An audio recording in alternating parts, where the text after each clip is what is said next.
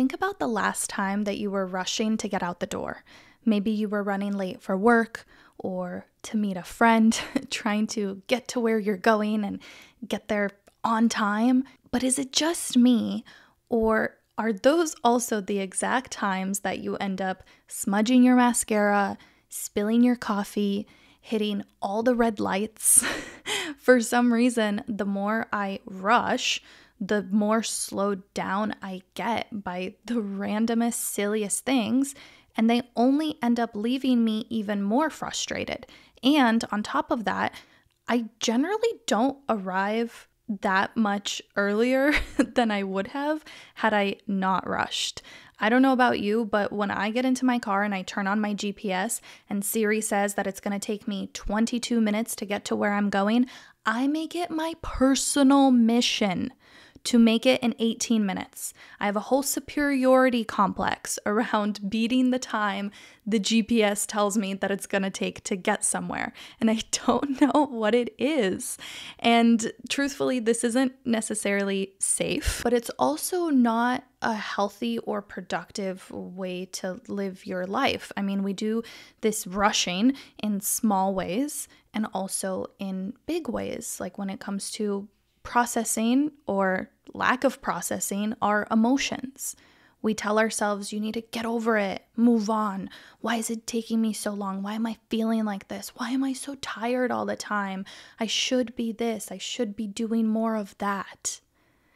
And all of these stories that we tell ourselves where we limit the time that we have, even though you have time, it's just a matter of, are you willing to spend that time on yourself, trusting that time is going to expand to accommodate for everything that's important? Or are you going to rob yourself of your precious time for the sake of giving it to somebody else? And I get that sometimes we don't have the privilege or luxury of telling our bosses or our teachers that I need more time to complete this thing. And I'm not saying that you shouldn't, meet deadlines or be a reliable human being, but I think that the more we rush and push ourselves to go faster through life, the more we actually end up stunting our growth and getting stuck in minutia and really focusing on these nitty-gritty, unimportant things like beating the GPS estimated time of arrival instead of getting to where I'm going safely. And I think this is a huge metaphor for life, because if we want inner peace, we must slow the fuck down. Slow the fuck down. I wish I could make this the title of this episode, but I was afraid that it would get flagged on the internet. So we went with the power of slowing down in a modern society where our lives are a lot about having more and doing more and being more. I think this more, and I think we all know this, it tends to congest our lives and actually limit us. Pressing pause is a powerful way to play.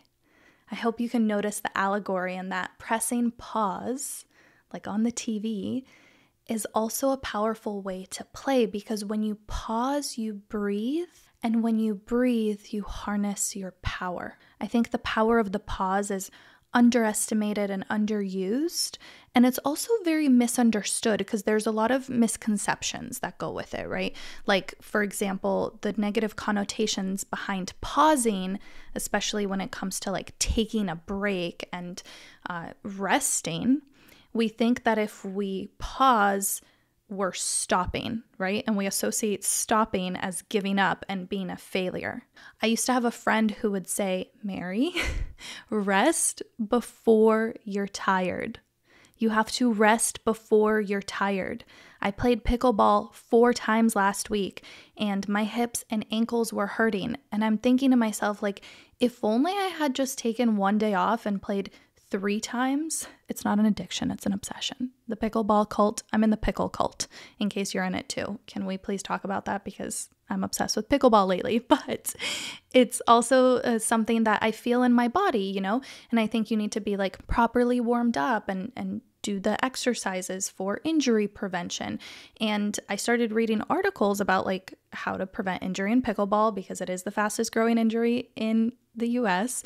And one of the top things that physical therapists are saying is just don't play as much. Allow your body to recover in between the times that you play. This goes for any sport. It's better to pause and take a break before you get the injury or before you're utterly exhausted and burnt out and are forced to take a break by your body. It's better to just be proactive about your rest. Pausing doesn't mean you're stopping. It just means you're taking a break. A pause allows you the time to process, to connect, to heal, your body, your spirit, your mind. And you're also tapping into intuition and focus and direction. You are not going to hear what your intuition is telling you to do. There are so many answers, so many solutions that could probably come to us rather organically,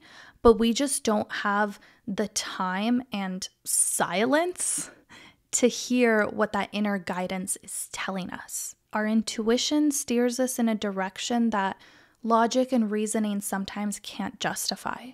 I've historically, ever since I was a kid, struggled with sleep. In that interest with like sleep science and improving the quality of sleep, I also dabble in like dreaming and lucid dreaming in particular. What are we doing this 1/3 of our lives that is so important for brain health, for cognition?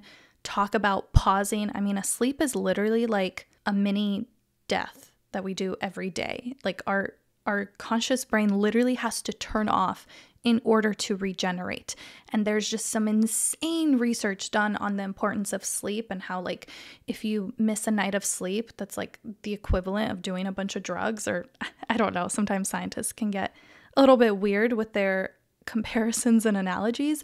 But regardless, I think we all know sleep is so much more important than the post-industrial world has allowed it to be. And what was I saying about that? Oh, dreaming. Okay. So dreams are also very important, though not a lot of scientists have uncovered like what dreaming actually is and why it happens to us, like from an evolutionary perspective, like what's the benefit of dreams.